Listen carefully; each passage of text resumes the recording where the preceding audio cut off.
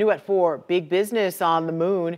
NASA announcing it wants to pay private companies to collect lunar samples. News 6's James Barbero takes a closer look at how it could work once Americans return to the moon. The surface appears to be very fine-grained as you get close to it. It's almost like a powder. Beginning with Apollo 11, astronauts like Neil Armstrong collected moon rocks on 6 missions. Fine and powdery. I can pick it up loosely with my toe.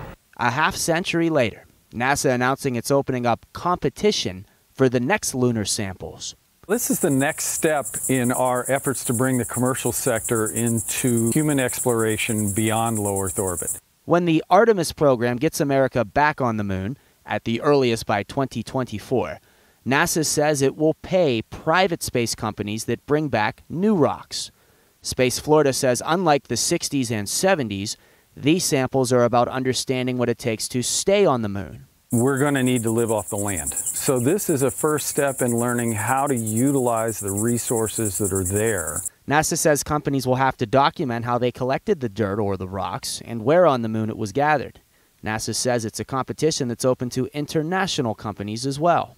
It's going to enable us to test a lot of different technologies than the original plan, which was a single NASA designed and built rover.